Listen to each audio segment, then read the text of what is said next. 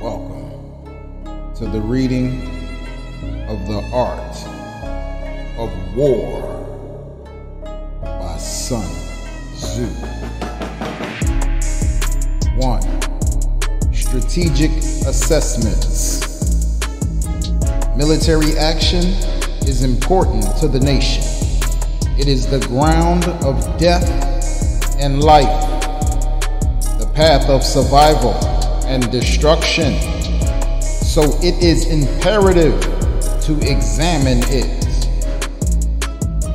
The ground means the location, the place of pitched battle. Gain the advantage and you live. Lose the advantage and you die. Therefore, military action is called the ground of death and life. The path means the way to adjust to the situation and establish victory. Find this and you survive. Lose this and you perish. Therefore, measure in terms of 5 things. Use these assessments to make comparisons and thus find out what the conditions are. The 5 things are the way, the weather, the terrain, the leadership, and discipline. These are to be assessed at headquarters first. Assess yourself and your opponent in terms of these 5 things, deciding who is superior. Then you can determine who is likely to prevail. The way means inducing the people to have the same aim as the leadership, so that they will share death and share life without fear of danger. The way means humaneness and justice. In ancient times, a famous minister of state asked a political philosopher about military matters. The philosopher said, "Humaneness and justice are the means by which to govern properly. When government is carried out properly, people feel close to the leadership and think little of dying for it." The weather means the seasons. In ancient times, many soldiers lost their fingers to frostbite on campaigns against the Huns, and many soldiers died of plague on campaigns against the southern tribes. This was because of carrying out operations in winter and summer. The terrain is to be assessed in terms of distance, difficulty, or ease of travel, dimension, and safety. In any military operation, it is important to first know the lay of the land. When you know the distance to be traveled, then you can plan whether to proceed directly or by circuitous route. When you know the difficulty or ease of travel, then you can determine the advantages of infantry or mounted troops. When you know the dimensions of the area, then you can assess how many troops you need, many or few. When you know the relative safety of the terrain, then you can discern whether to do battle or disperse. Leadership is a matter of intelligence, trustworthiness, humaneness, courage, and sternness. The way of the ancient kings was to consider humaneness foremost, while the martial artists considered intelligence foremost. This is because intelligence involves ability to plan and to know when to change effectively. Trustworthiness means to make people sure of punishment or reward. Humaneness means love and compassion for people, being aware of their toils. Courage means to seize opportunities to make certain of victory without vacillation. Sternness means to establish discipline in the ranks by strict punishments. Discipline means organization, chain of command, and logistics. Organization means that the troops must be grouped in a regulated manner. Chain of command means that there must be officers to keep the troops together and lead them. Logistics means overseeing supplies. Every general has heard of these 5 things. Those who know them prevail. Those who do not know them do not prevail. Therefore, use these assessments for comparison to find out what the convictions are. That is to say, which political leadership has the way, which general has ability, who has the better climate and terrain, whose discipline is effective, whose troops are the stronger, whose officers and soldiers are the better trained, whose system of rewards and punishments is clearer. This is how you can know who will win. The ancient classic of documents says, "The one who treats me well is my leader. The one who treats me cruelly is my enemy." The question is, which side has a humane government and which side has a cruel government? Assess the advantages in taking advice, then structure your forces accordingly. To supplement extraordinary tactics, forces are to be structured strategically based on what is advantageous. A military operation involves deception. Even though you are competent, appear to be incompetent. Though effective, appear to be ineffective.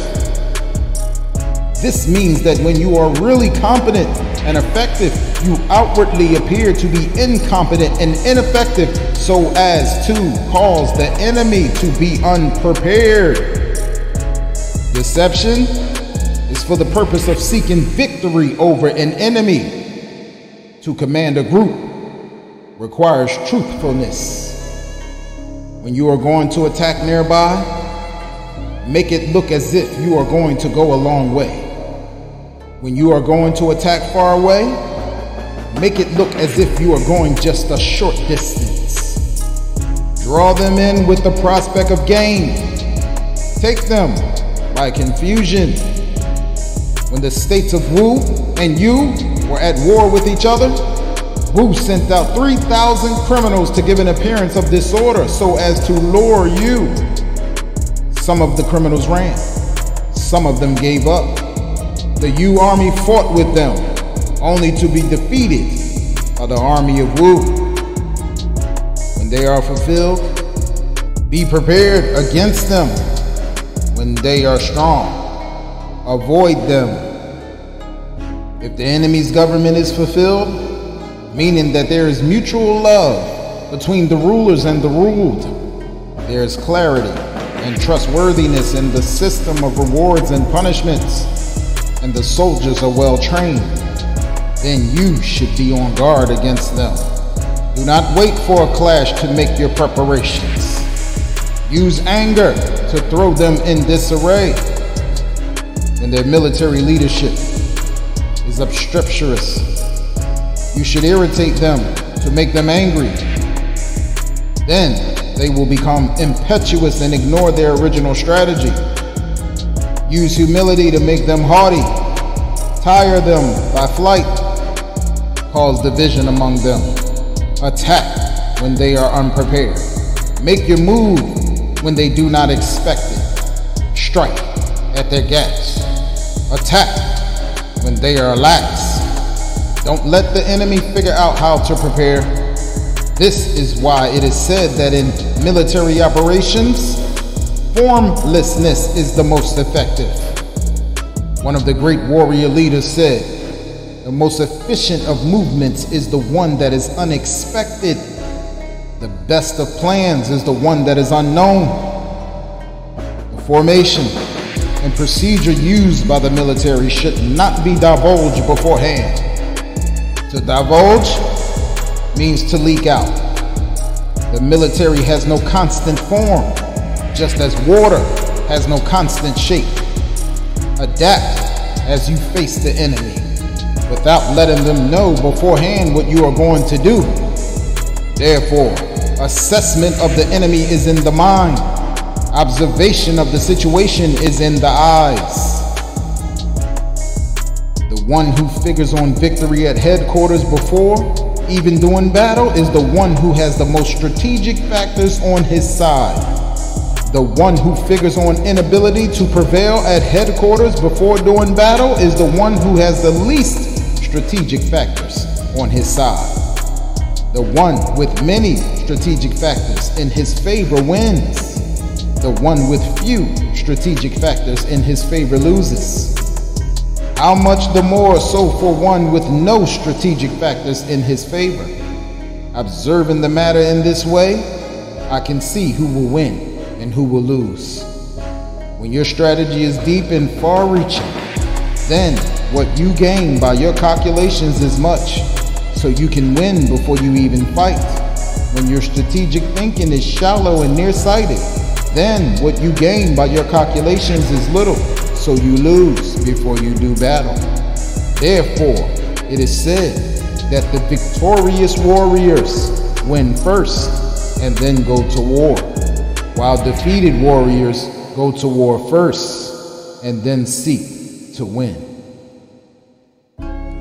Chapter 2. Doing battle. When you do battle, even if you are winning, if you continue for a long time, it will dull your forces and blunt your edge. If you besiege a citadel, your strength will be exhausted.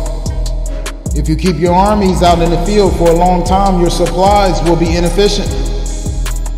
Arms are tools of ill omen. To employ them for an extended period of time will bring about calamity.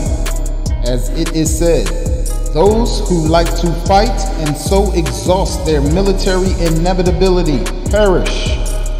When your forces are dulled, your edge is blunted, your strength is exhausted, and your supplies are gone. Then others will take advantage of your debility and rise up. Then, even if you have wise advisors, you cannot make things turn out well in the end. Therefore, I have heard of military operations that were clumsy but swift, but I have never seen one that was skillful and lasted a long time. It is never beneficial to a nation to have a military operation continue for a long time. As it is said, be swift as the thunder that appeals before you have a chance to cover your ears. Fast as the lightning that flashes before you can blink your eyes. Therefore, those who are not thoroughly aware of the disadvantages in the use of arms cannot thoroughly be aware of the advantages in the use of arms. Those who use the military skillfully do not raise troops twice and do not provide food 3 times. This means you draft people into service once and then immediately seize victory. You do not go back to your country a second time to raise more troops. At first you provide food. After that, you feed off the enemy. By taking equipment from your own country, but feeding off the enemy, you can be sufficient in both arms and provisions. When a country is impoverished by military operations, It is because of transporting supplies to a distant place. Transport supplies to a distant place and the populace will be impoverished. Those who are near the army sell at high prices. Because of high prices, the wealth of the common people is exhausted.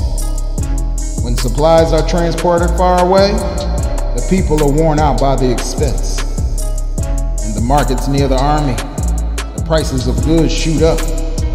Therefore, long military campaigns are a plague to a nation. When resources are exhausted, then levies are made under pressure.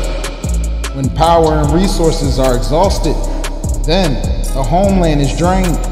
The common people are deprived of 70% of their budget, while the government's expenses for equipment amount to 60% of its budget. The people are the basis of a country.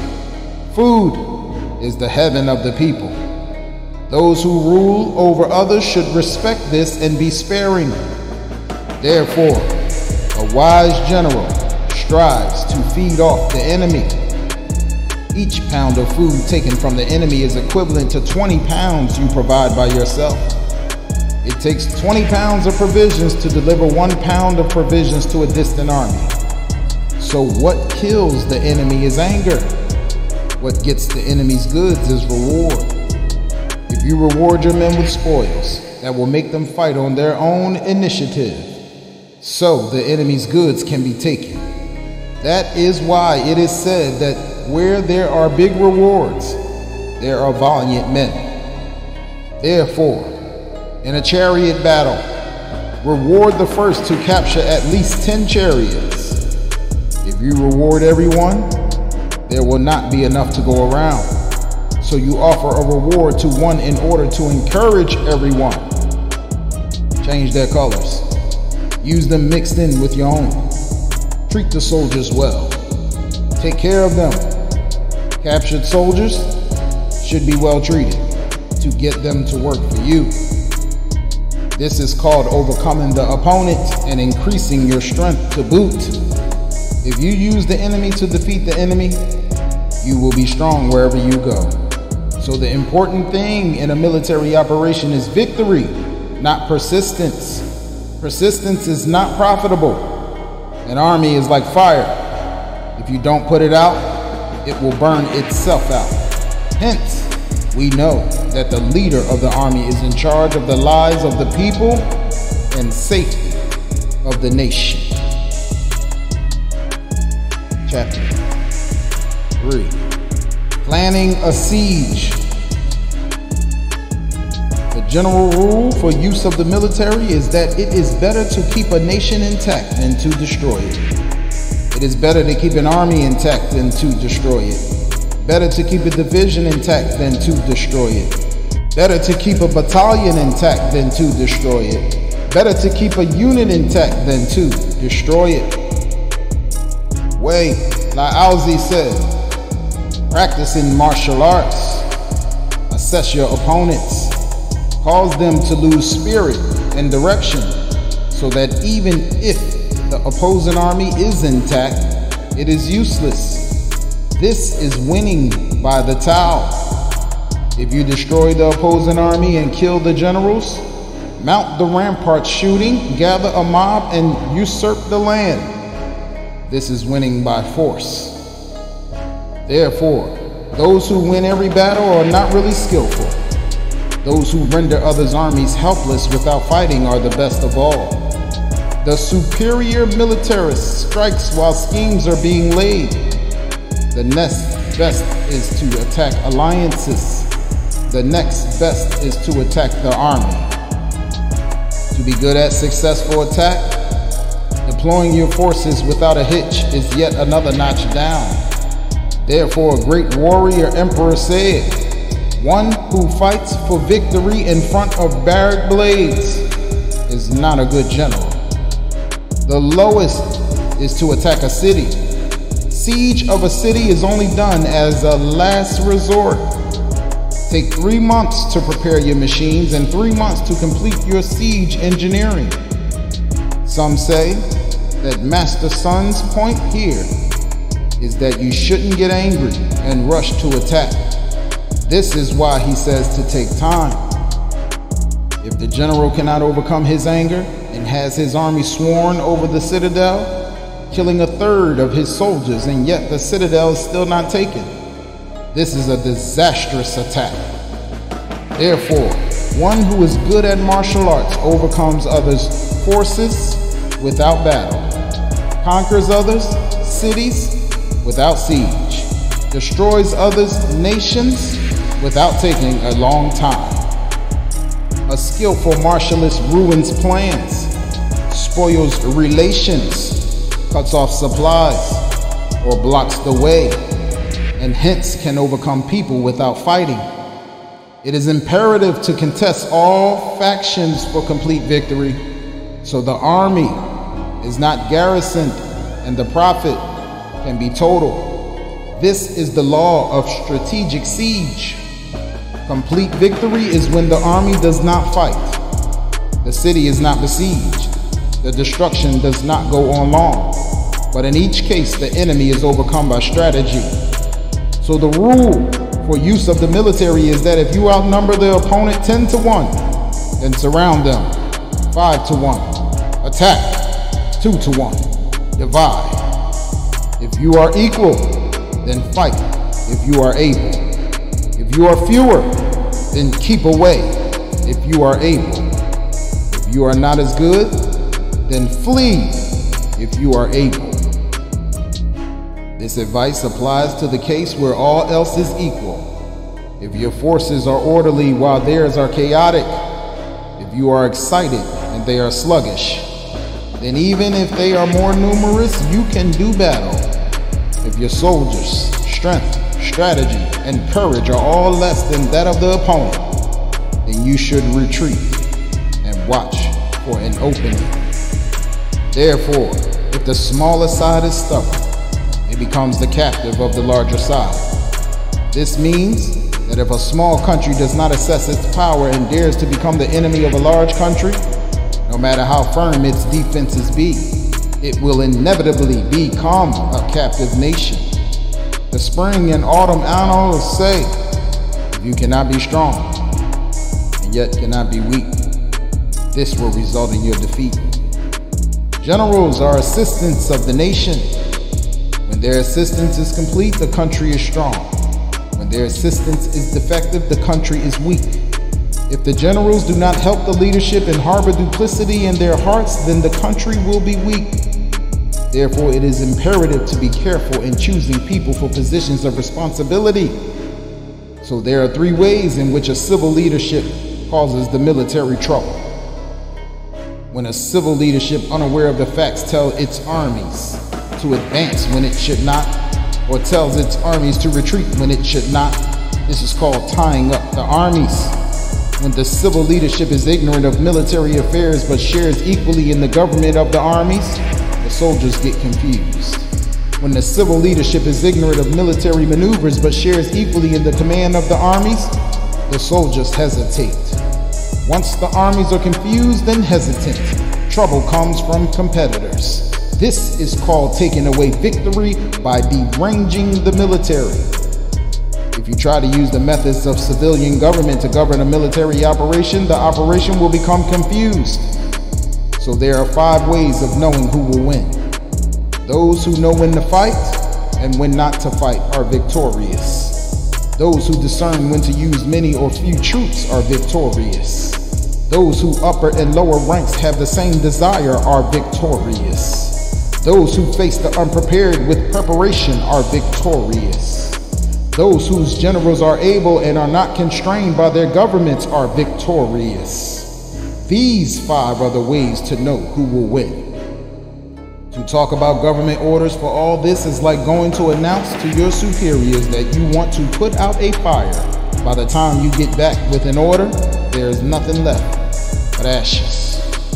So it is said that if you know others and know yourself, you will not be imperiled in 100 battles. If you do not know others but know yourself, you win 1 and lose 1. If you do not know others and do not know yourself, you will be imperiled in every single battle. Chapter 4. Formation. In ancient times, skillful warriors first made themselves invincible and then watched for vulnerability in their opponents. Making yourself invincible means knowing yourself. Waiting for vulnerability in opponents means knowing others. Invincibility is in oneself. Vulnerability is in the opponent.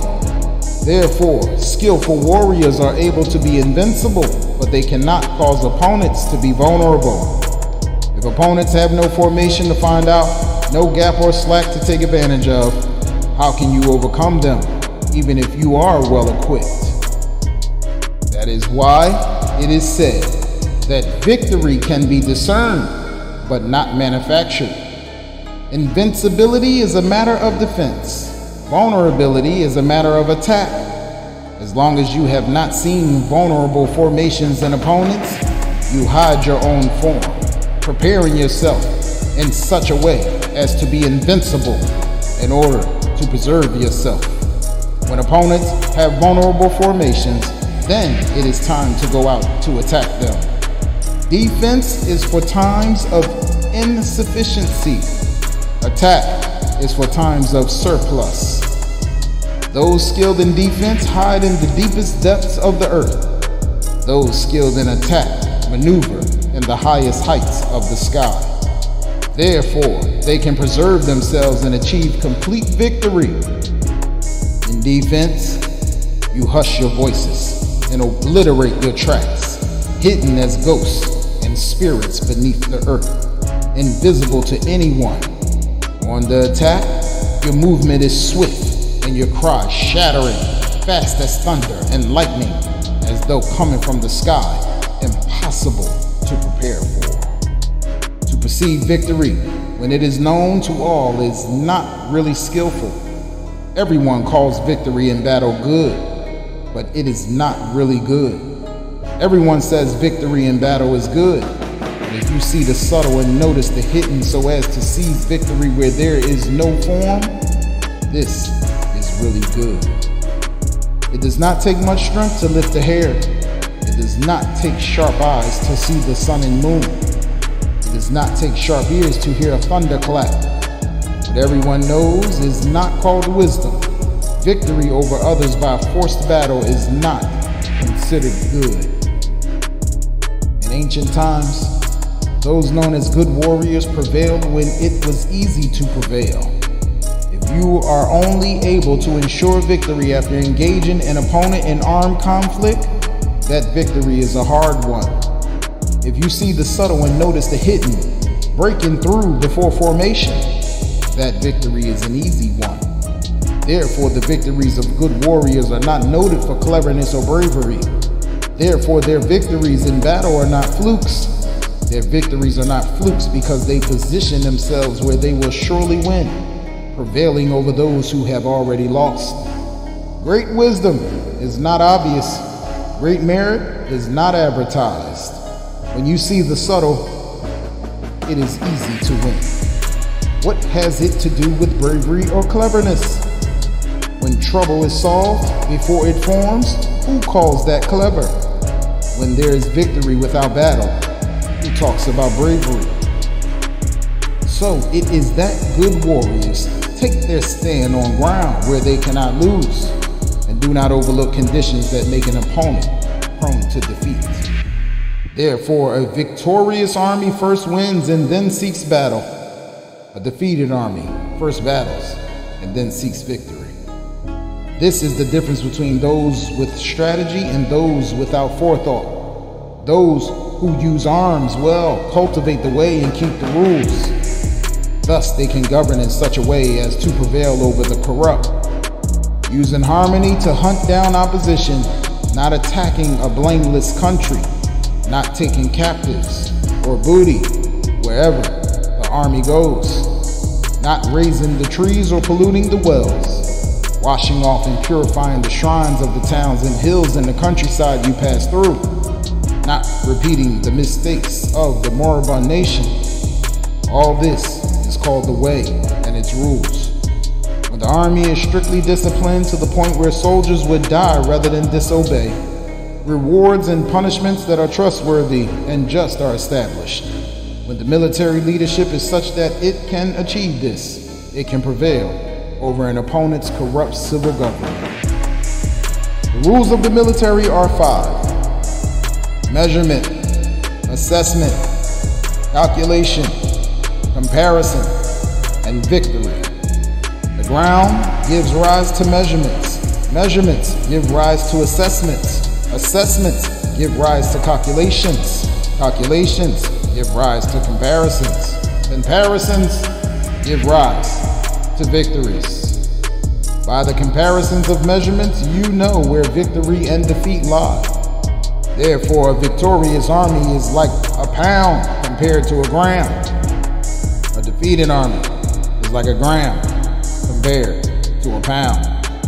When the victorious get their people to go to battle as if they were directing a massive flood of water into a deep canyon, this is a matter of formation.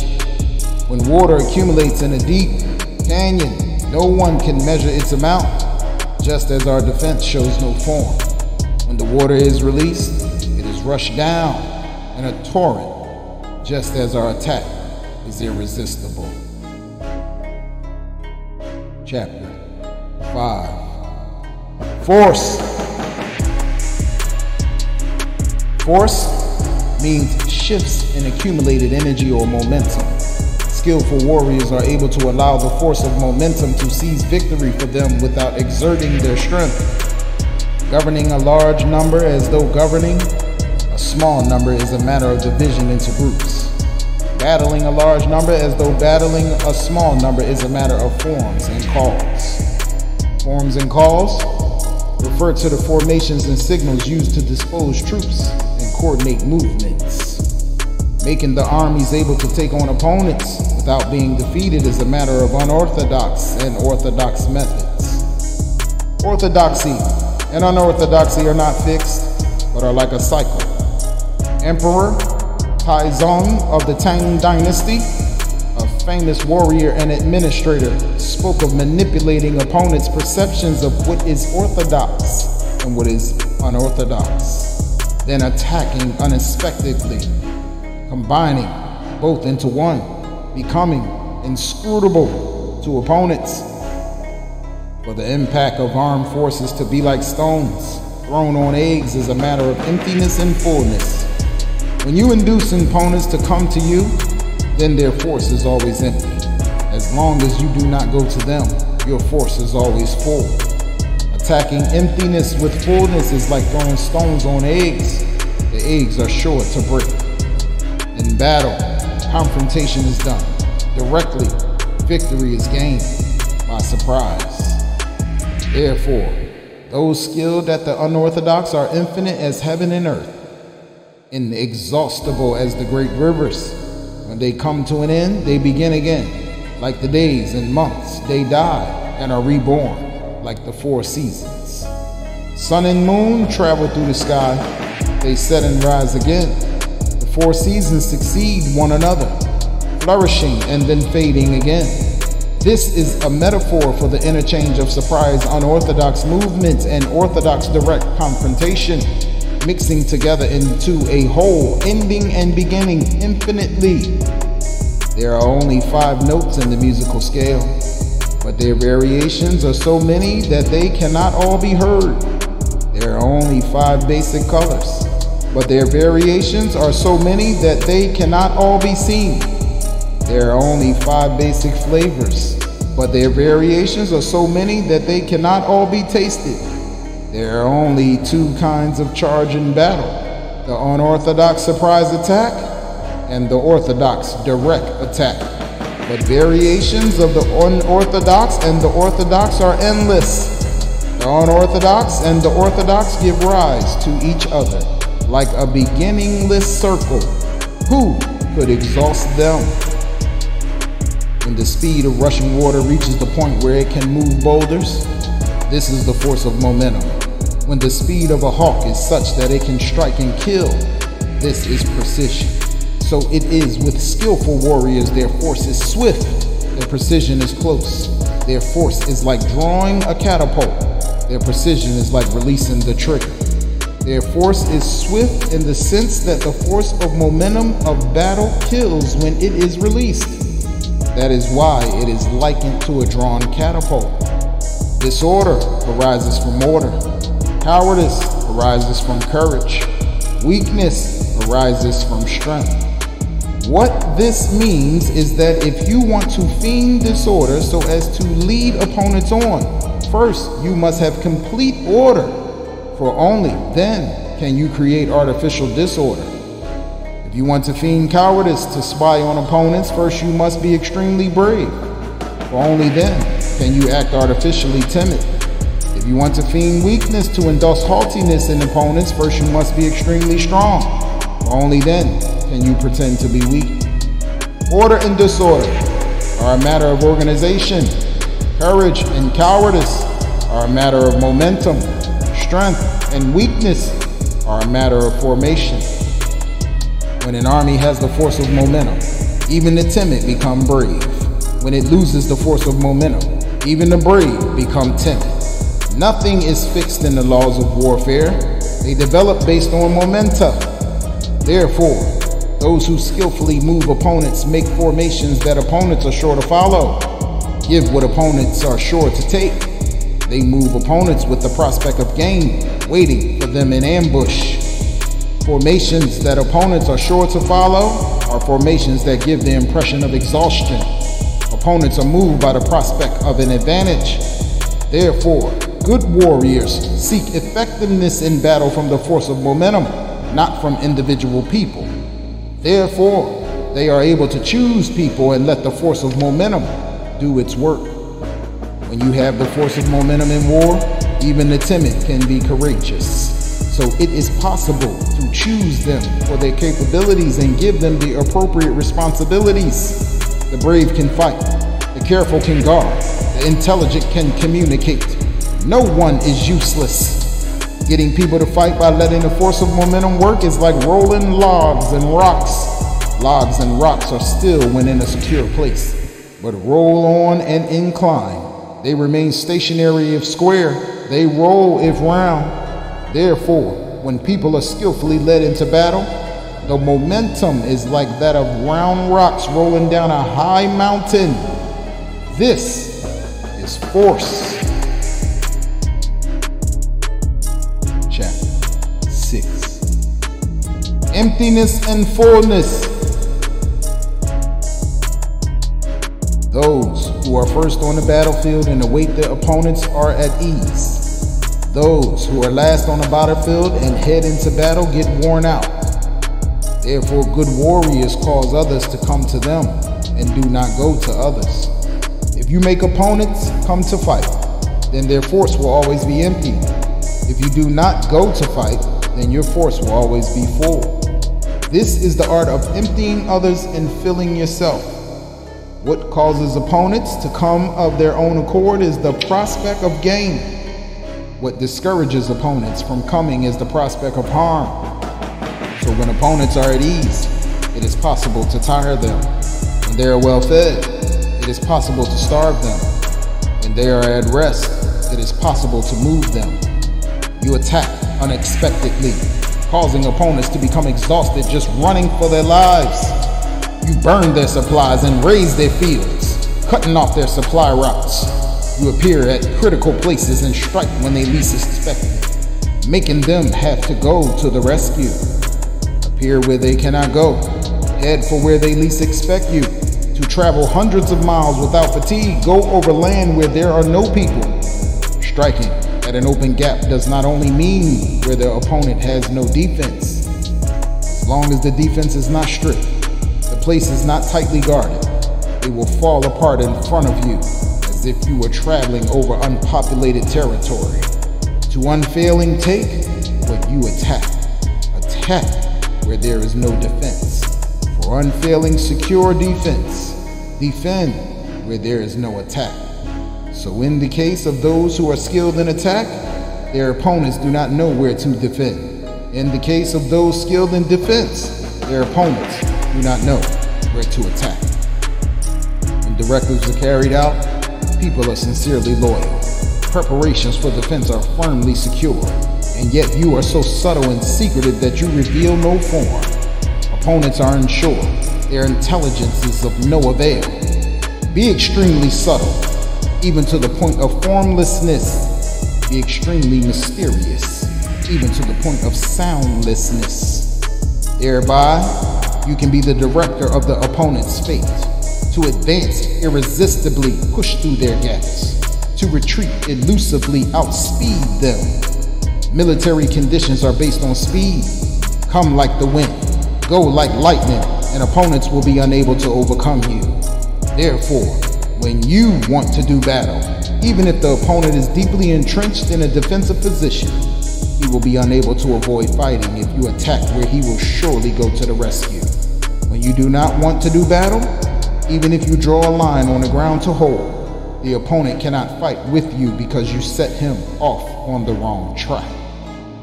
This means that when opponents come to attack you, you do not fight with them, but rather set up a strategic change to confuse them and make them uncertain. Therefore, when you induce others to construct a formation while you yourself are formless, then you are concentrated while the opponent is divided. What is orthodox to you, make opponents see as unorthodox. What is unorthodox to you, make them see as orthodox. This is inducing others to construct a formation. Once the opponent's formation is seen, you then mass your troops against it. Since your form is not revealed, the opponent will surely divide up his forces for security. When you are concentrated into one while the opponent is divided into 10, you are attacking at a concentration of 10 to 1, so you outnumber the opponent. If you can strike few with many, you will thus minimize the number of those with whom you do battle, while being deeply entrenched and highly barricaded, not allowing any information about yourself to become known. Go out and informlessly attacking and taken unfathomably. Your battleground is not to be known, for when it cannot be known, the enemy makes many guard outposts. And since multiple outposts are established, you only have to do battle with small squads. So when the front is prepared, the rear is lacking. And when the rear is prepared, the front is lacking. Preparedness on the left means lack on the right. Preparedness on the right means lack on the left. Preparedness everywhere means lack everywhere. This means that when troops are on guard in many places, they are perforce scattered into small bands. The few are those on the defensive against others. The many are those who cause others to be on the defensive against themselves. The more defenses you induce your enemy to adopt, the more impoverished your enemy will be. So if you know the place and time of battle, you can join the fight from 1,000 miles away. If you do not know the place and time of battle, then your left flank cannot save your right. Your right cannot save your left. Your vanguard cannot save your rear guard. And your rear guard cannot save your vanguard, even in a short range of a few to a few dozen miles. According to my assessment, even if you have many more troops than others, how can that help you to victory? If you do not know the place and time of battle, even though your troops outnumber others, how can you know whether you will win or lose? So it is said that victory can be made. If you cause opponents to be unaware of the place and time of battle, you can always win. Even if opponents are numerous, they can be made not to fight. So assess them to find out their plans, both the successful ones and the failures. Incite them to action in order to find out the patterns of their movement and rest. Do something for or against them, making opponents turn their attention to it so that you can find out their patterns of aggressive and defensive behavior. Induce them to adopt specific formations in order to know the ground of death and life. This means that you use many methods to confuse and disturb enemies to observe the forms of their response to you. After that, you deal with them accordingly, so you can know what sort of situations mean life and what sort of situations mean death. Test them to find out where they are sufficient and where they are lacking. Therefore, the consummation of forming an army is to arrive at formlessness. When you have no form, uncover espionage cannot find out anything. Intelligence cannot form a strategy. Once you have no perceptible form, you leave no traces to follow. So spies cannot find any chinks to see through, and those in charge of intelligence cannot put any plans into operation. Victory over multitudes by means of formation is unknowable to the multitudes. Everyone knows the form by which I am victorious, but no one knows the form by which I ensure victory. Therefore, victory in war is not repetitious, but adapts its form endlessly. Determining changes as appropriate, do not repeat former strategies to gain victory. Whatever formations opponents may adopt, from the beginning I can adapt to them to attain victory. Military formation is like water. The form of water is to avoid the high and go to the low. The form of a military force is to avoid the full and attack the empty. The flow of water is determined by the earth. The victory of a military force is determined by the opponent. So a military force has no constant formation. Water has no constant shape. The ability to gain victory by changing and adapting according to the opponent is called genius. Chapter 7. Armed struggle. The ordinary rule for use of military force is for the military command to receive the orders from the civilian authorities, then to gather and mass the troops, quartering them together. Nothing is harder than armed struggle. To fight with people face to face over advantages is the hardest thing in the world. The difficulty of armed struggle is to make long distances near and make problems into advantages. While giving the appearance of being far away, you step up your pace and get there before the opponent. Therefore, you make their route a long one, luring them on in hopes of gain. When you set out after others and arrive before them, you know the strategy of making the distant near. You use a special squad to lure the opponent on a wild goose chase, making it seem as though your main force is far away. Then you send out a surprise attack force that gets there first, even though it sets out last. Therefore, armed struggle is considered profitable, and armed struggle is considered dangerous. For the skilled, it is profitable. For the unskilled, it is dangerous. To mobilize the whole army to struggle for advantage would take too long. Yet to struggle for advantage with a strike-down army results in a lack of equipment. So if you travel light, not stopping day or night, doubling your usual pace, struggling for an advantage 100 miles away, your military leaders will be captured. Strong soldiers will get there first, the weary later on. As a rule, 1 in 10 make it. When the road is long, the people are weary. If their strength has been used up in travel, then they are worn out while their opponents are fresh, so they are sure to be attacked. Struggling for an advantage 50 miles away will thwart the forward leadership, and as a rule, only 50% of the soldiers make it. Struggle for an advantage 30 miles away, and 2 out of 3 get there. So an army perishes if it has no equipment. It perishes if it has no food, and it perishes if it has no money. These 3 things are necessary. You cannot fight to win with an unequipped army. So if you do not know the plans of your competitors, you cannot make informed alliances unless you know the mountains and forests, the defiles and impasses, and the lay of the marshes and swamps. You cannot maneuver with an armed force. Unless you use local guides, you cannot get the advantages of the land. Only when you know every detail of the lay of the land can you maneuver and contend. So a military force is established by deception, mobilized by gain, and adapted by division and combination. A military force is established by deception in the sense that you deceive enemies so that they do not know your real condition, and then can establish supremacy. It is mobilized by gain in the sense that it goes into action when it sees an advantage. Dividing and recombining is done to confuse opponents and observe how they react to you, so that then you can adapt in such a way as to seize victory. Therefore, when it moves swiftly, it is like the wind. When it goes slowly, it is like a forest. It is rapacious as fire, immovable as mountains. It is swift as the wind in that it comes without a trace and withdraws like lightning. It is like a forest in that it is orderly, It is rapacious as fire across a plain, not leaving a single blade of grass. It is immovable as a mountain when it garrisons. It is as hard to know as the dark. Its movement is like pealing thunder. To plunder a locality, divide up your troops.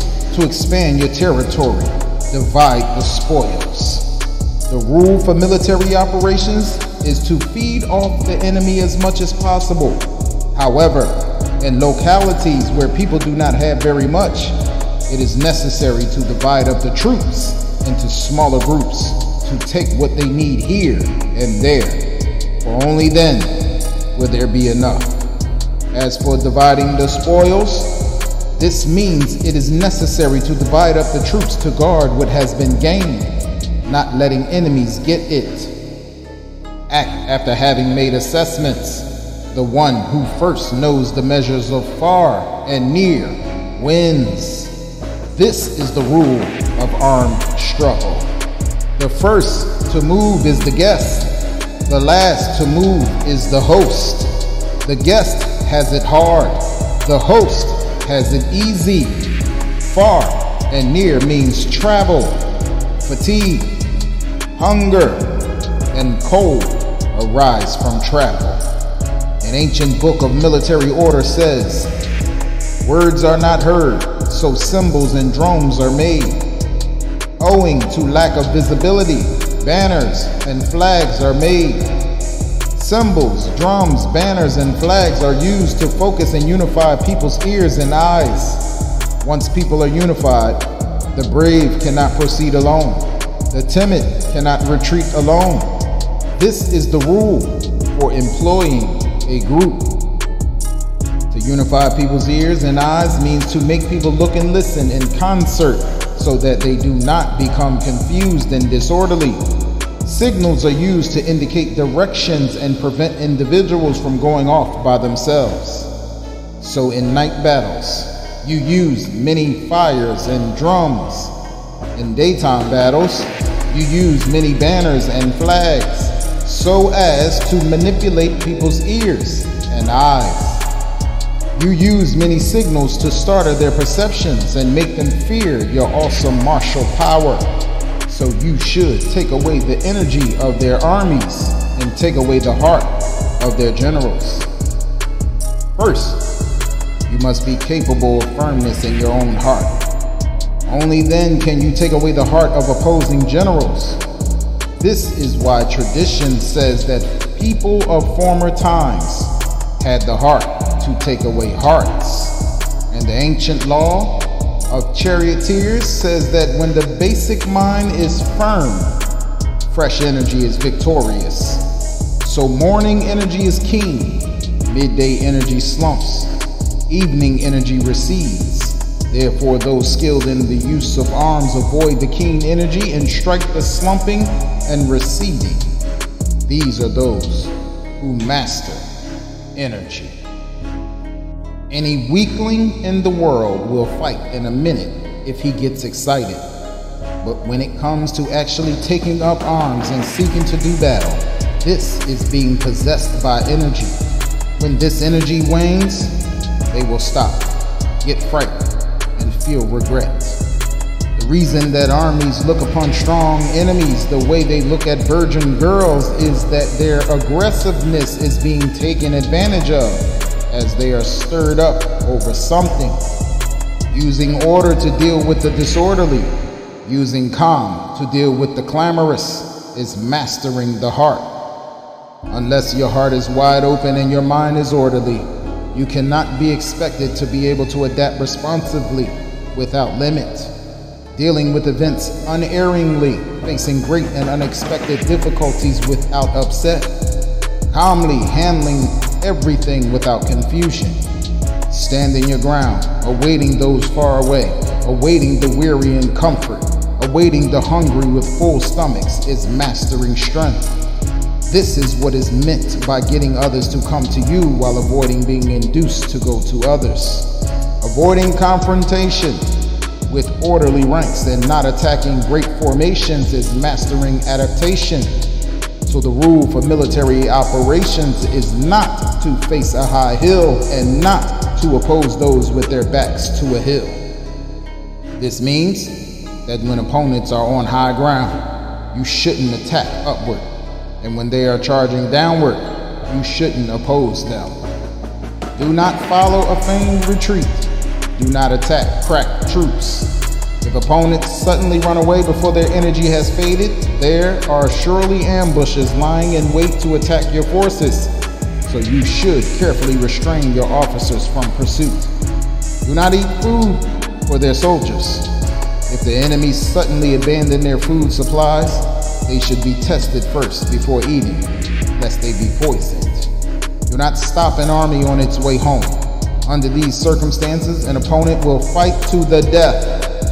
A surrounded army must be given a way out. Show them a way to life so that they will not be in the mood to fight to the death. And then you can take advantage of this to strike them. Do not press a desperate army. An exhausted animal will still fight as a matter of natural law. These are rules of military operation. Chapter 8. Adaptations. The general rule for military operations is that the military leadership receives the order from the civilian leadership to gather armies. Let there be no encampment on difficult terrain. Let diplomatic relations be established at borders. Do not stay in barren or isolated territory. When on surrounded ground, plot. When on deadly ground, fight. Being on surrounded ground means there is steep terrain on all sides, with you in the middle, so that the enemy can come and go freely, but you have a hard time getting out and back. There are routes not to be followed, armies not to be attacked, citadels not to be besieged, territory not to be fought over, orders of civilian governments not to be obeyed. Therefore, generals who know all possible adaptations to take advantage of the ground know how to use military forces. If generals do not know how to adapt advantageously, even if they know the lay of the land, they cannot take advantage of it. If they rule armies without knowing the arts of complete adaptivity, even if they know what there is to gain, they cannot get people to work for them. If you can change with the momentum of forces, then the advantage does not change. So the only ones who get hurt are others. Therefore, there is no constant structure. If you can fully comprehend this principle, you can get people to work. Therefore, the considerations of the intelligent always include both benefit and harm. As they consider benefit, their work can expand. As they consider harm, their troubles can be resolved. Benefit and harm are interdependent, so the enlightened always consider them. Therefore, what restrains competitors is harm. What keeps competitors busy is work. What motivates competitors is profit. Wear enemies out by keeping them busy and not letting them rest. But you have done your own work before you can do this. This work means developing a strong militia, a rich nation, a harmonious society, and an orderly way of life. So the rule of military operations is not to count on opponents not coming, but to rely on having ways of dealing with them. Not to count on opponents not attacking, but to rely on having what cannot be attacked. If you can always remember danger when you are secure and remember chaos in times of order, watch out for danger and chaos while they are still formless and prevent them before they happen. This is best of all. Therefore, there are 5 traits that are dangerous in generals. Those who are ready to die can be killed. Those who are intent on living can be captured. Those who are quick to anger can be shamed. Those who are puritanical can be disgraced. Those who love people can be troubled. If you appear in a place, they are sure to rush to defend. Those who love the people there will invariably hasten there to rescue them, troubling and wearying themselves in the process.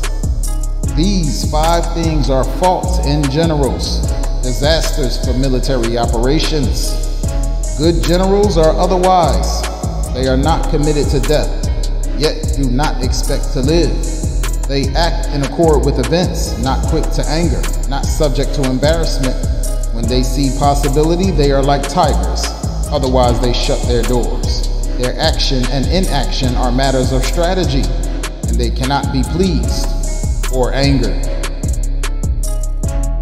Chapter 9. Maneuvering armies. This means choosing the most advantageous ways to go. Whenever you station an army to observe an opponent, cut off the mountains and stay by the valleys. Watch the light, stay on the heights. When fighting on a hill, do not climb. This applies to an army in the mountains. One version says, fight going down, not climbing up. When cut off by water, always stay away from the water. Do not meet them in the water.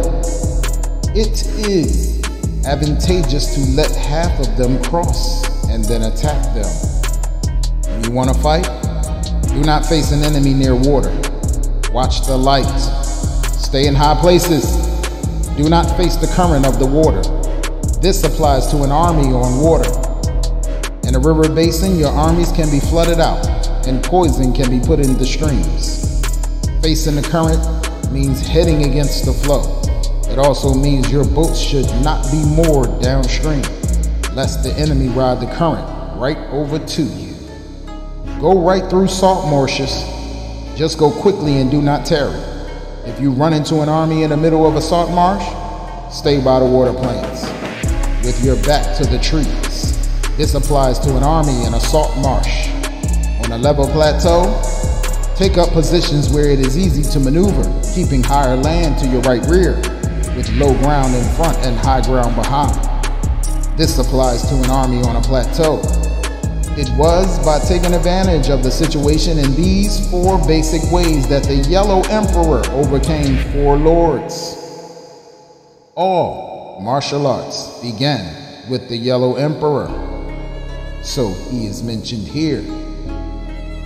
Ordinarily, an army likes high places and dislikes low ground, values light and despises darkness. High places are exhilarating, so people are comfortable, and they are also convenient for the force of momentum. Low ground is damp, which promotes illnesses and makes it hard to fight. Take care of physical health and stay where there are plenty of resources. When there is no sickness in the army, it is said to be invincible. Where there are hills or embankments, keep on their sunny side with them to your right rear. This is an advantage to a military force, the help of the land. Advantage in a military operation is getting help from the land. When it rains upstream and froth is coming down on the current, if you want to cross, wait until it settles. Whenever the terrain has impassable ravines, natural enclosures, natural prisons, natural traps, natural pitfalls, and natural clefts, you should leave quickly and not get near them. For myself, I keep away from these so that opponents are nearer to them. I keep my face to these so that opponents have their backs to them. Then you have the advantage, and he is out of luck. When an army is traveling, if there is hilly territory with many streams and ponds or depressions overgrown with reeds or wild forests with a luxuriant growth of plants and trees, it is imperative to search them carefully and thoroughly, for these afford stations for bushwhackers and spoilers. It is imperative to dismount and search, lest there be ambushed troops hiding in such places. Also, there is concern that spies might be lurking there, watching you and listening to your directives. When the enemy is near, but still, he is resting on a natural stronghold. When he is far away but tries to provoke hostilities, he wants you to move forward.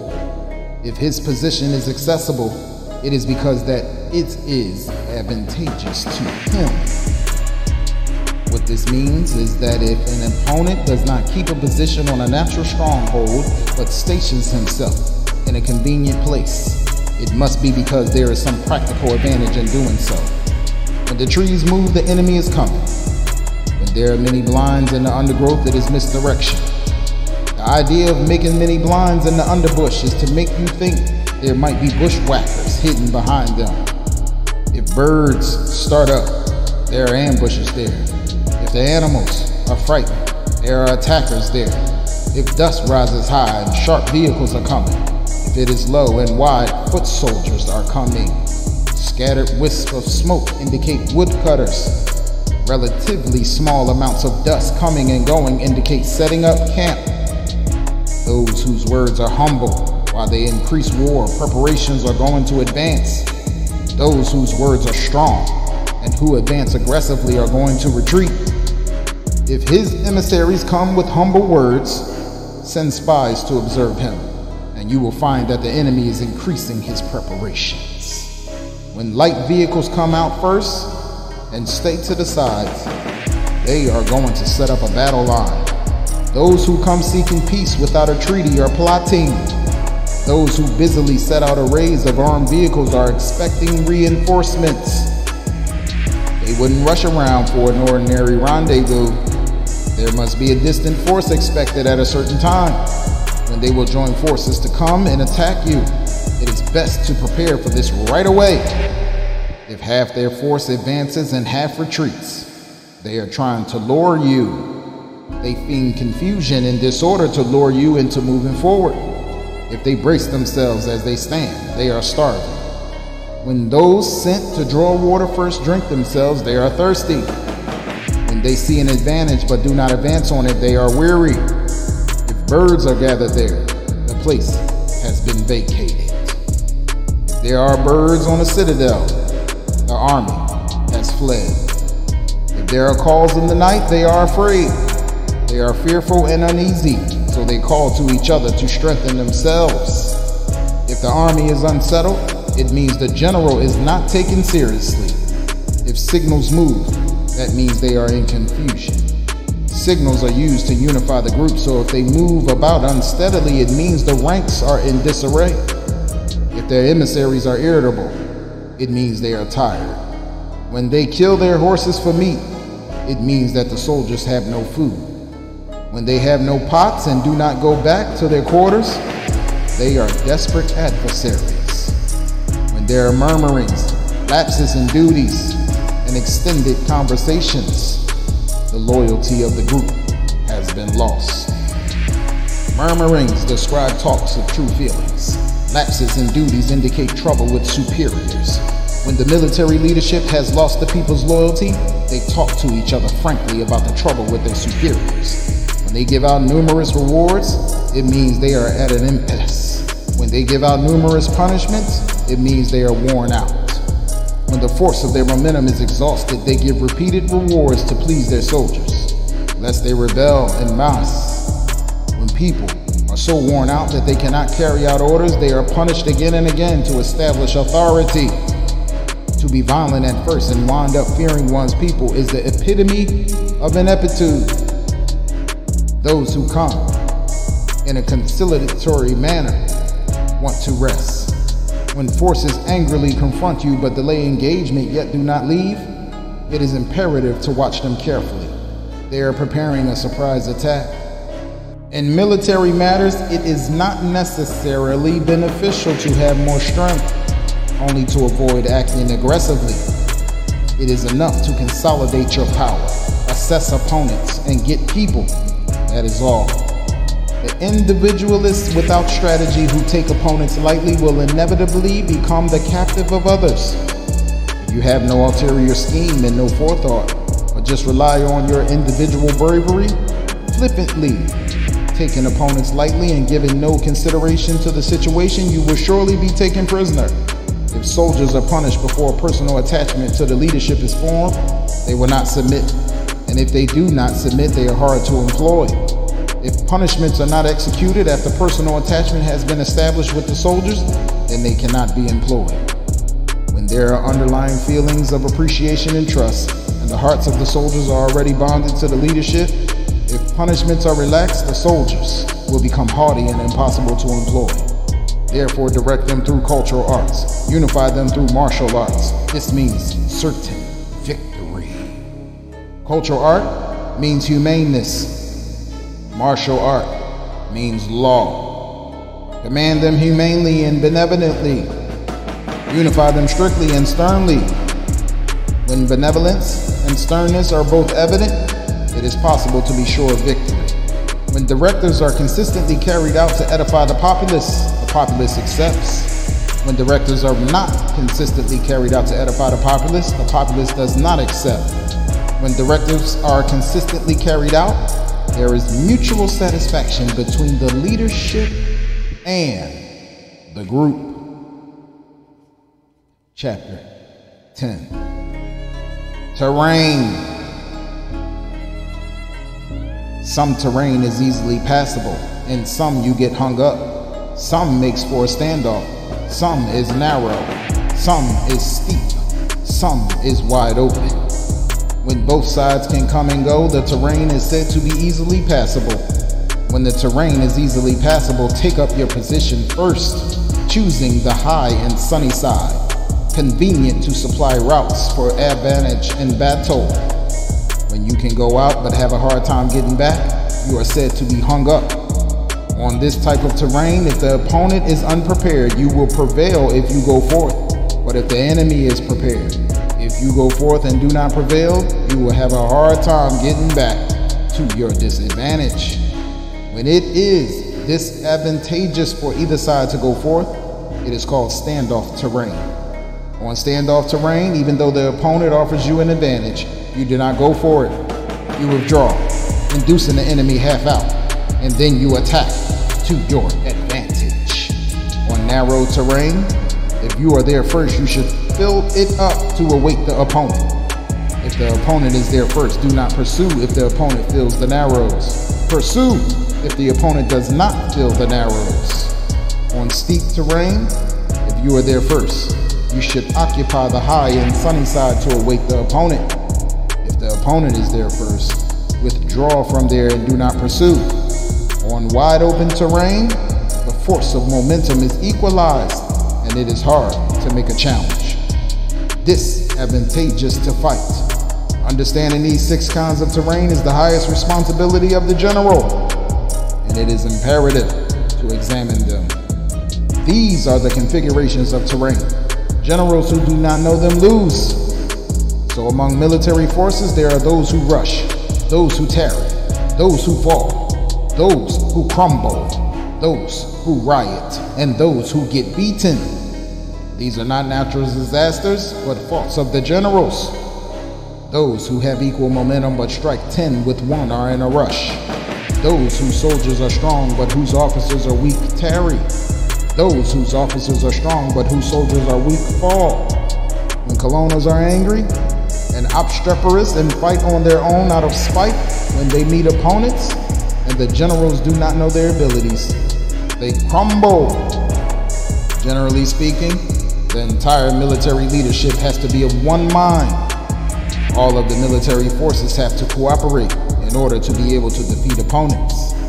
When the generals are weak and lack authority, instructions are not clear, officers and soldiers lack consistency, and they form battle lines every which way. This is riot. When the generals cannot access opponents, clash with much greater numbers or more powerful forces, and do not sort out the levels of skill among their own troops, these are the ones who get beaten. If you employ soldiers without sorting out the skilled and unskilled, the brave and the timid, you are bringing defeat on yourself. These 6 are ways to defeat. Understanding this is the ultimate responsibility of the generals, they must be examined. First is not assessing numbers. Second is lack of a clear system of punishments and rewards. Third is failure in training. Fourth is irrational overexcitement. Fifth is ineffectiveness of law and order. And 6 is failure to choose the strong and resolute. The contour of the land is an aid to an army. Sizing up opponents to determine victory. Assessing dangers and distances is the proper course of action for military leaders. Those who do battle knowing these will win. Those who do battle without knowing these will lose. Therefore, when the laws of war indicate certain victory, it is surely appropriate to do battle, even if the government says there is to be no battle. If the laws of war do not indicate victory, it is appropriate not to do battle, even if the government orders war. Thus, one advances without seeking glory, retreats without avoiding blame, only protecting people to the benefit of the government as well, thus rendering valuable service to the nation. Advancing and retreating contrary to government orders is not done for personal interests, but only to safeguard the lives of the people in accord with the true benefit of the government. Such loyal employees are valuable to a nation. Look upon your soldiers as you do infants, and they willingly go into deep valleys with you. Look upon your soldiers as beloved children, and they willingly die with you.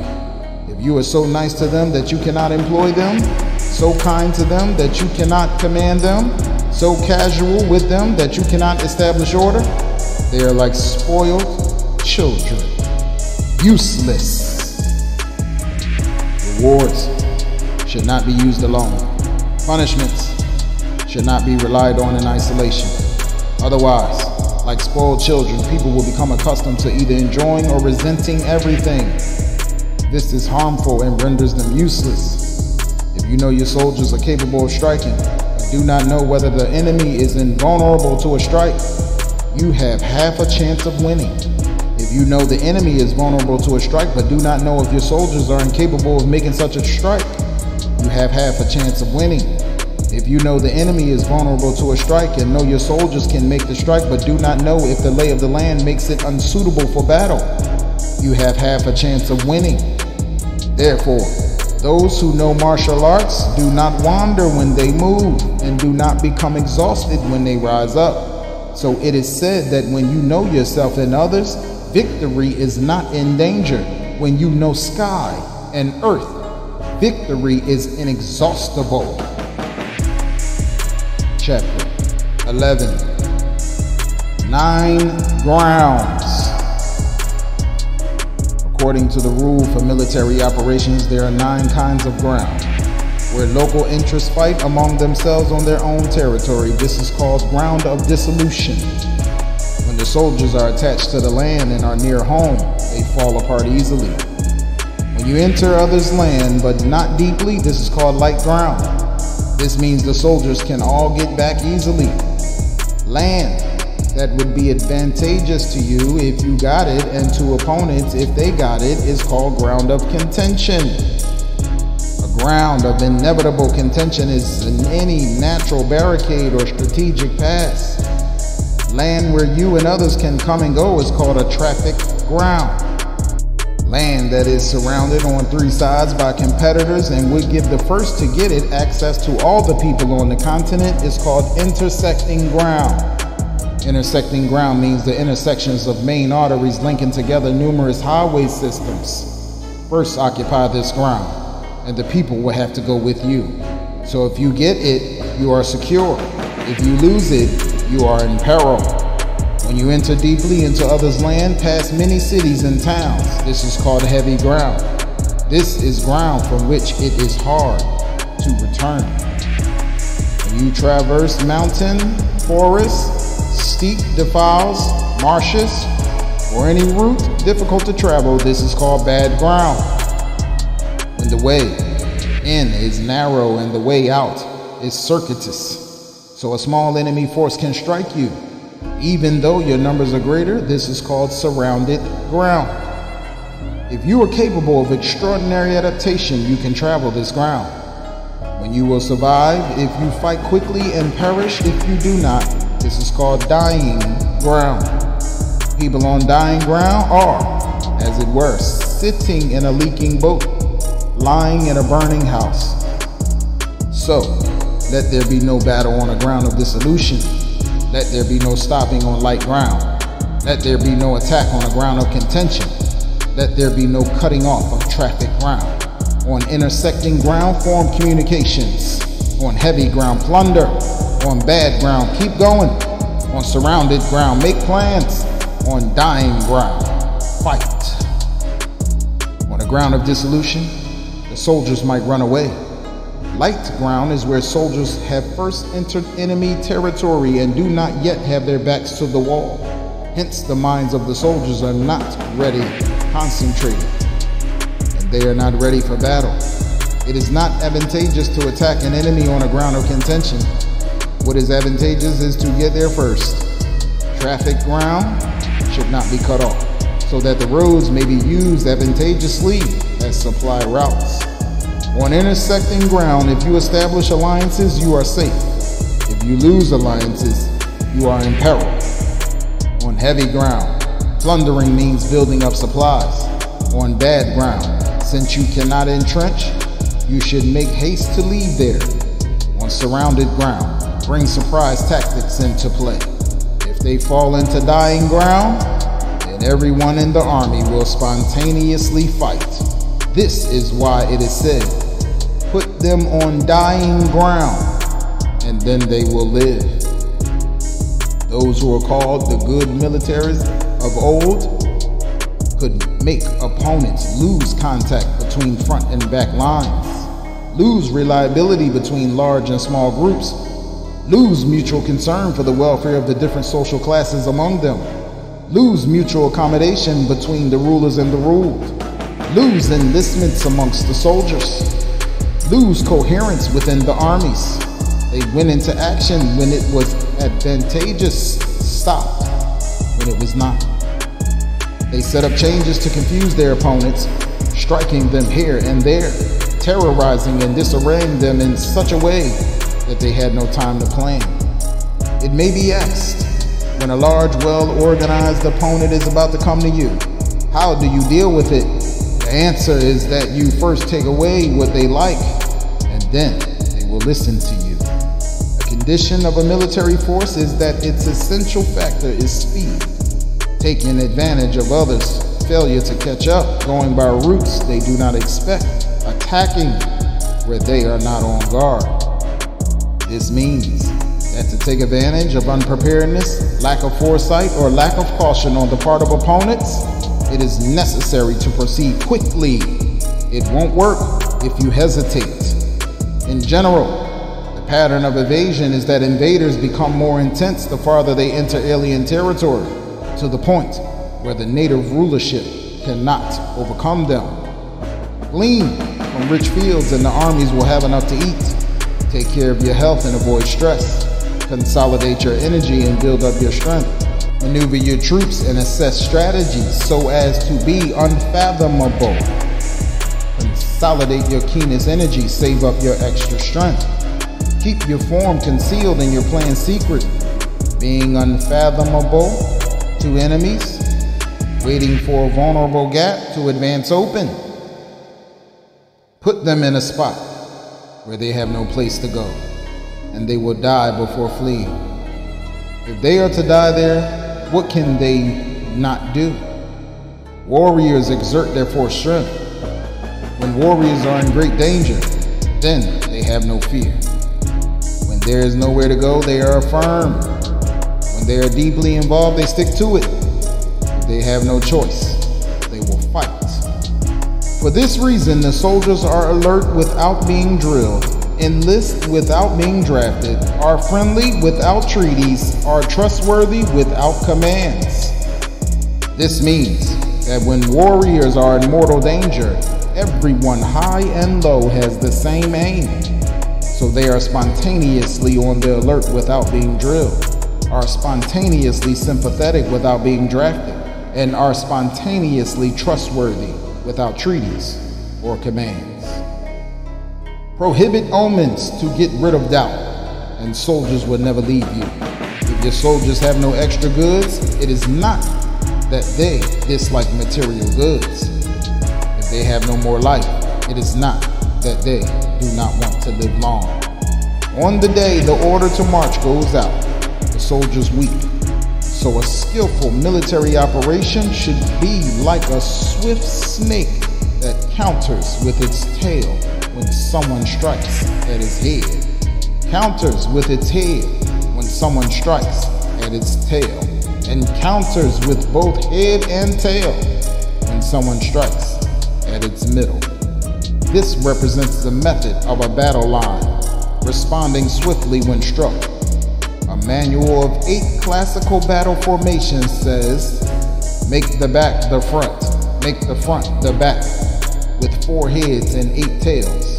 Make the head anywhere, and when the enemy lunges into the middle, head and tail will both come to the rescue. The question may be asked, can a military force be made to be like this swift snake? The answer is that it can. Even people who dislike each other, if in the same boat, will help each other out in trouble. It is the force of the situation that makes this happen. Therefore, tethered horses and buried wheels are not sufficiently reliable. Horses are tethered to make a stationary battle line. Wheels are buried to make the vehicles immovable. Even so, this is not sufficiently secure and reliable. It is necessary to allow adaptation to changes, placing soldiers in deadly situations so that they will fight spontaneously, helping each other out like 2 hands. This is the way to security and certain victory. To even out bravery and make it uniform is the Tao of organization. To be successful with both the hard and soft is based on the pattern of the ground. If you get the advantage of the ground, you can overcome opponents even with soft, weak troops. How much more with hard, strong troops? What makes it possible for both strong and weak to be useful in the configuration of the ground? Therefore, those skilled in military operations achieve cooperation in a group so that directing the group is like directing a single individual with no other choice. The business of the general is quiet and secret, fair and orderly. His plans are calm and deeply hidden, so no one can figure them out. His regime is fair and orderly, so no one dares take him lightly. He can keep the soldiers unaware, make them ignorant. He changes his actions and revises his plans so that people will not recognize them. He changes his abode and goes by a circuitous route so that people cannot anticipate him. When people never understand what your intention is, then you win. The great white mountain man said, the reason deception is valued in military operations is not just for deceiving our enemies, but to begin with, for deceiving one's own troops to get them to follow unknowingly. When a leader establishes a goal with the troops, he is like one who climbs up to a high place and then tosses away the ladder. When a leader enters deeply into enemy territory with the troops, he brings out their potential. He has them burn the boats and destroy the pots, drives them like sheep, none knowing where they are going. To assemble armies and put them into dangerous situations is the business of generals. Adaptations to different grounds, advantages of contraction and expansion, patterns of human feelings and conditions, these must be examined. When he talks about the advantages and disadvantages of contraction and expansion, he means that the ordinary patterns of human feelings all change according to the various types of ground. Generally, the way it is with invaders is that they unite when deep in enemy territory but are prone to dissolve while on the fringes. When you leave your country and cross the border on a military operation, that is isolated ground. When it is accessible from all directions, it is trafficked ground. When penetration is deep, that is heavy ground. When penetration is shallow, that is light ground. When your back is to an impassable fastness and before you are narrow straits, that is surrounded ground. When there is nowhere to go, that is deadly ground. So on a ground of dissolution, I would unify the minds of the troops. On light ground, I would have them keep in touch. On a ground of contention, I would have them follow up quickly. On an intersecting ground, I would be careful about the fence. On a traffic ground, I would make alliances firm. On heavy ground, I would ensure continuous supplies. On bad ground, I would urge them onward. On surrounded ground, I would close up the gaps. On deadly ground, I would indicate to them there is no survival. So the psychology of soldiers is to resist when surrounded, fight when it cannot be avoided, and obey in extremes. Not until soldiers are surrounded do they each have the determination to resist the enemy and sustain victory. When they are desperate, they put up a united defense. Therefore, those who do not know the plans of competitors cannot prepare alliances. Those who do not know the lay of the land cannot maneuver their forces. Those who do not use local guides cannot take advantage of the ground. The military of an effective rulership must know all these things. When the military of an effective rulership attacks a large country, the people cannot unite. When its power overwhelms opponents, alliances cannot come together. If you are able to find out opponents' plans, take advantage of the ground, and maneuver opponents so that they are helpless, then even a large country cannot assemble enough people to stop you. Therefore, if you do not compete for alliances anywhere, do not foster authority anywhere, but just extend your personal influence, threatening opponents, this makes town and country vulnerable. Give out rewards that are not in the rules. Give out directives that are not in the code. Consider the merit to give the reward without rules set up beforehand. Observe the opponent to make promises without prior setup of codes. Employ the entire armed forces like employing a single person. Employ them with actual tasks. Do not talk to them. Motivate them with benefits. Do not tell them about harm. Just employ them to fight. Don't tell them your strategy. Let them know what benefit there is in it for them. Don't tell them about the potential harm. If the truth leaks out, your strategy will be foiled. If the soldiers worry, they will be hesitant and fearful. Confront them with annihilation and they will then survive. Plunge them into a deadly situation and they will then live. When people fall into danger, they are then able to strive for victory. So the task of a military operation is to accord deceptively with the intentions of the enemy. If you concentrate totally on the enemy, you can kill its military leadership 1,000 miles away. This is skillful accomplishment of the task. First, you go along with their intentions. Subsequently, you kill their generals. This is skill in accomplishing the task. So on the day war is declared, borders are closed, passports are torn up, and emissaries are not let through. Matters are dealt with strictly at headquarters. Strictness at headquarters in the planning stage refers to secrecy. When opponents present openings, you should penetrate them immediately. Get to what they want first. Subtly anticipate them. Maintain discipline and adapt to the enemy in order to determine the outcome of the war. Thus, at first, you are like a maiden, so the enemy opens his door. Then, you are like a rabbit on the loose, so the enemy cannot keep you out. Chapter 12. Fire attack. There are 5 kinds of fire attack: burning people, burning supplies, burning equipment, burning storehouses, and burning weapons.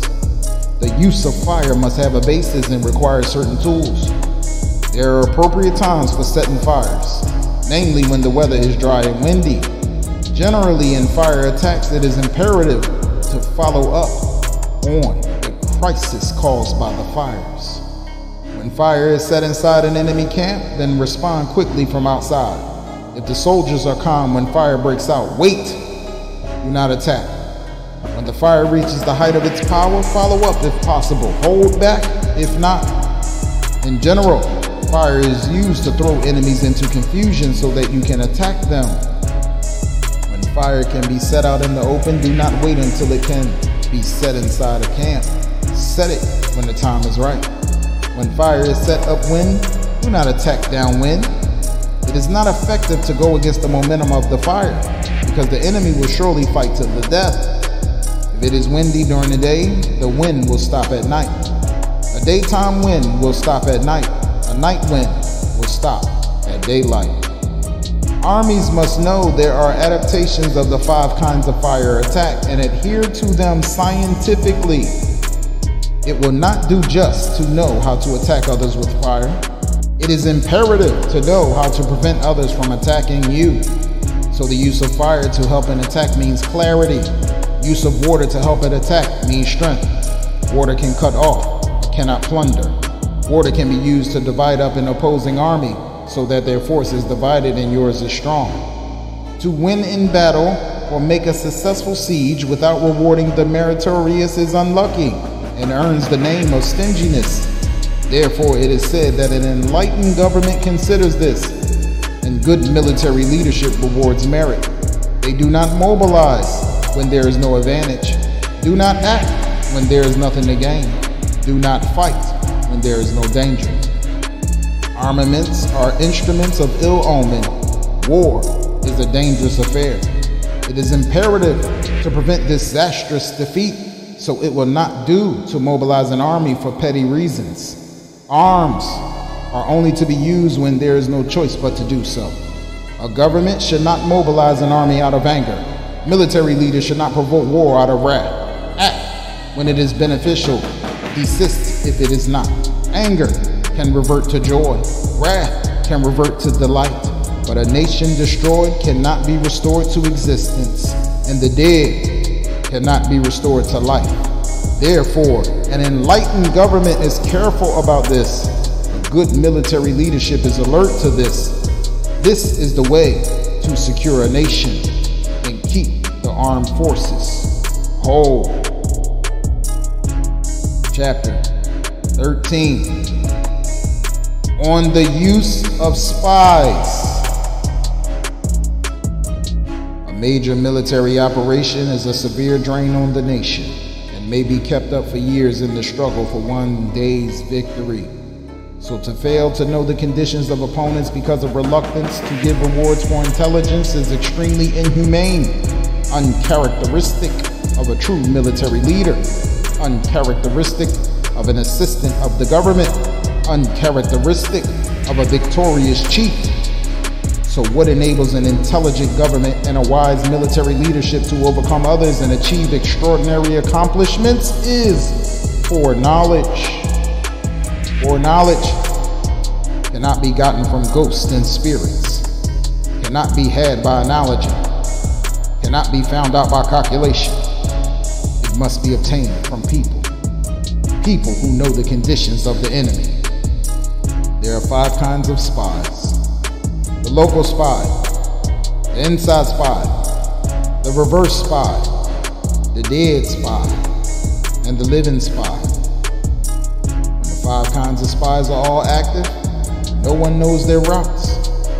This is called organizational genius and is valuable to the leadership.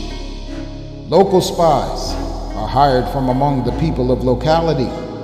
Inside spies are hired from among enemy officials. Reverse spies are hired from among enemy spies. Dead spies transmit false intelligence to enemy spies. Living spies come back to report. Among officials of the opposing regime, there are those that can be secretly approached and bribed so as to find out conditions in their country and discover any plans against you. They can also be used to create rifts and disharmony. Therefore, no one in the armed forces is treated as familiar as are spies. No one is given rewards as rich as those given to spies, and no matter is more secret than espionage. If spies are not treated well, they may become renegades and work for the enemy. One cannot use spies without sagacity and knowledge. One cannot use spies without humanity and justice. One cannot get the truth from spies without subtlety. This is a very delicate matter indeed. Spies are useful everywhere. Every matter requires prior knowledge. If an item of intelligence is heard before a spy reports it, then both the spy and the one who told about it die. Whenever you want to attack an army, besiege a city, or kill a person, first you must know the identities of their defending generals, their associates, their visitors, their gatekeepers, and their chamberlains. So have your spies find that out. Whenever you are going to attack and fight, first you have to know the talents of the people employed by the opponent so you can deal with them according to their abilities. You must seek out enemy agents who have come to spy on you, bribe them, and induce them to stay with you so you can use them and reverse spies. By intelligence thus obtained, you can find local spies and inside spies to employ. By intelligence thus obtained, you can cause the misinformation of dead spies to be conveyed to the enemy. By intelligence thus obtained, you can get living spies to work as planned. It is essential for a leader to know about the 5 kinds of espionage, and this knowledge depends on reverse spies. So reverse spies must be treated well. So only a brilliant ruler or a wise general who can use the highly intelligent for espionage is sure of great success. This is essential for military operations, and the armies depend on this in their actions. It will not do for the army to act without knowing the opponent's condition, and to know the opponent's condition is impossible without espionage.